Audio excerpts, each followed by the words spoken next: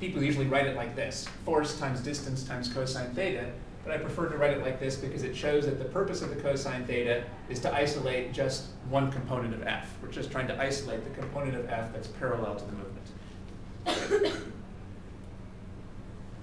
Okay, but you shouldn't hardly even need this formula. If you just use this formula, you already know how to break things into components. You already know how to break things into components. This is just reminding us that the way how to break this into components. So what does theta stand for? Theta is the angle between the force and the velocity. Theta is the angle between the force and the velocity. So that's important to have in your notes.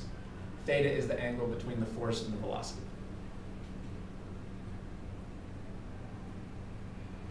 Why do we keep focusing on the velocity? Just to get the direction of movement. So theta is basically the angle between the force and the direction of movement. Theta is the angle between the force and the direction of movement.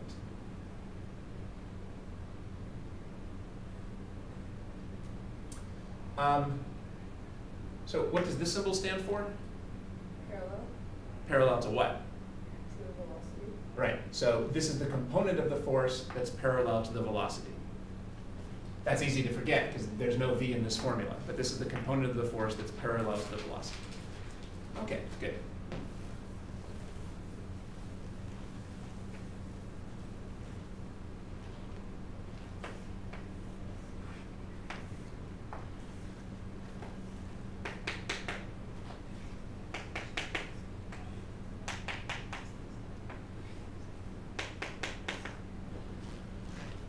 So is this force,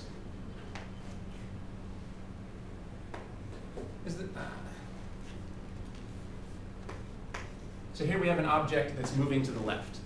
Is this force doing positive work or negative work? Positive. Oh, no, negative.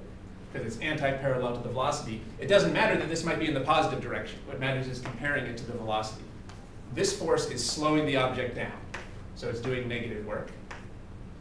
What could you say about the work done by F3? It is doing no work. So what would the work by F3 be? 0. Yeah, it's perpendicular to V, so it's not doing any work. What could we say about the work done by F2? It's doing positive work. Because it's in the same direction as the velocity, speeding us up. And what can we say about the work done by F4? It's also doing positive work. Because this has a component that is speeding the object up, F parallel. So this would also be positive. Good.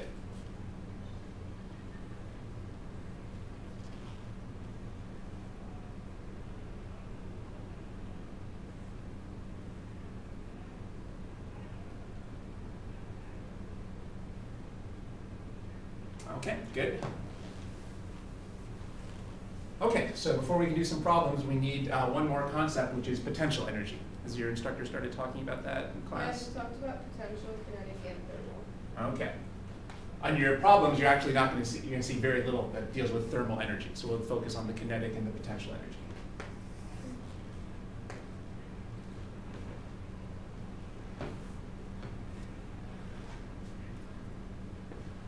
Now, there are two different types of forces. There's conservative forces and non-conservative forces.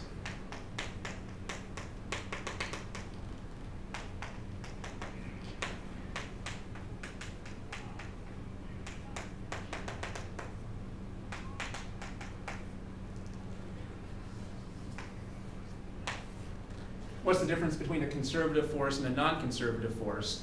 Conservative forces have potential energies.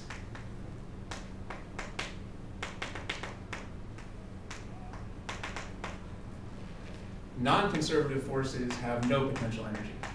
So we only have to learn about potential energy for conservative forces.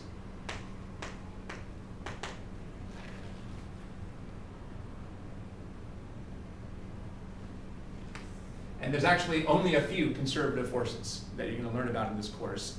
The conservative forces you're going to learn about are gravity and the spring force.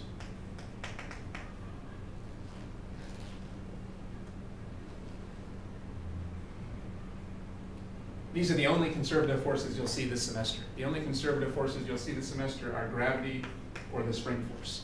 Everything else this semester will be non-conservative. Everything else will be non-conservative. but it's not gravity or the spring force. So we're only going to have to learn about two types of potential energy.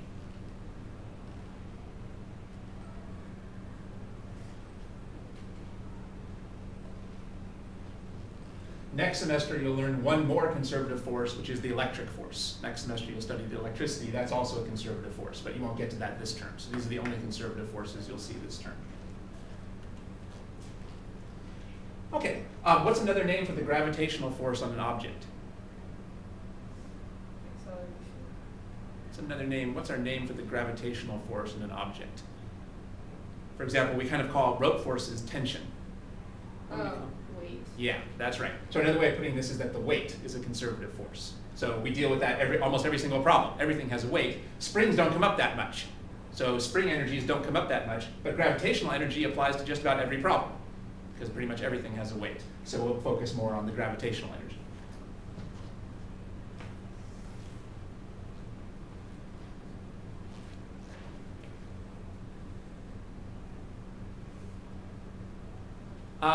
Do you remember, like from chemistry, do things like to increase or decrease their potential energies? We usually think of things trying to increase or decrease their energy in chemistry. Decrease. Everything wants to lower its energy. Remember that low energy means more stable. Kind of in ordinary life, you say that people like having high energy, right? If someone has high energy, you think like, oh, they're peppy and happy. But that's not the interpretation in chemistry and physics. In chemistry and physics, low energy means good and stable. So potential energy is the kind of thing that things want to decrease. So when potential energy is high, would we think of the object as being happy or unhappy when the potential energy is high? Unhappy. And when potential energy is low, we would think of it as being happier. So let's try to get a formula for gravitational potential energy.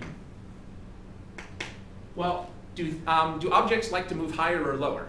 If an object had its way, like if I let go of this eraser, would it move up or down? Down. Down. Just the very word drop tells us what it would do.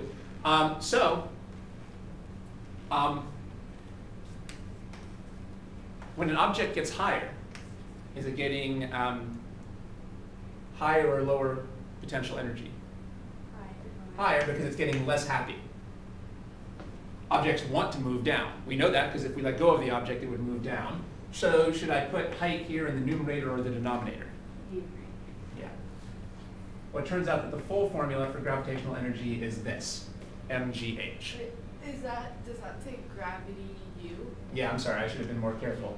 The symbol that we use for potential energy is capital U. The symbol for potential energy is capital U. Sometimes you'll see people use a capital P for potential energy, but I think it's more common to use capital U. That's right, although that's lowercase p. But we're also going to use uppercase P for power, say. So yeah, P has already been used for other things. So people tend to use U for capital U for potential energy. Capital K for kinetic energy and capital U for potential energy. But remember, there's different types of potential energy. There's gravitational potential energy, there's spring potential energy. Next semester you'll learn about electrical potential energy. So I have to specify that now I'm talking about the gravitational potential energy. So this is just to say gravitational potential energy. This is the energy that comes from weight, from the weight force. So this stands for gravitational potential energy. mgh. So it's that the higher you are, the greater your gravitational potential energy. Just to give you a couple interpretations of that.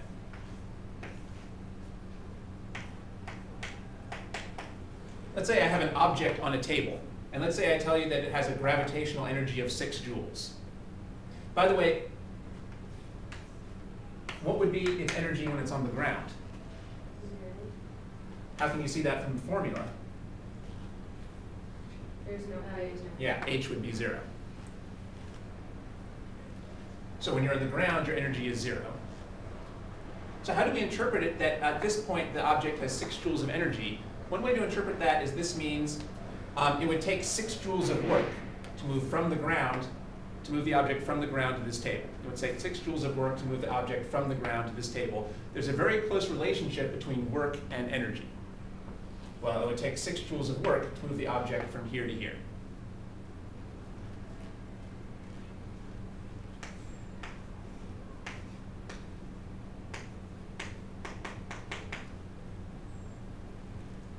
Usually what we care about is not energy, but changes in energy. Suppose I move the object from here to here. Would its delta U be positive or negative if we move from lower to higher? Positive. Yeah, let's say it's positive 2 joules. How would we interpret that? What does it mean that the delta U for moving from here to here is positive 2 joules? It means it took 2 joules of work to move the object from here to here. So we can interpret the change in potential energy in terms of how much work we would have to do.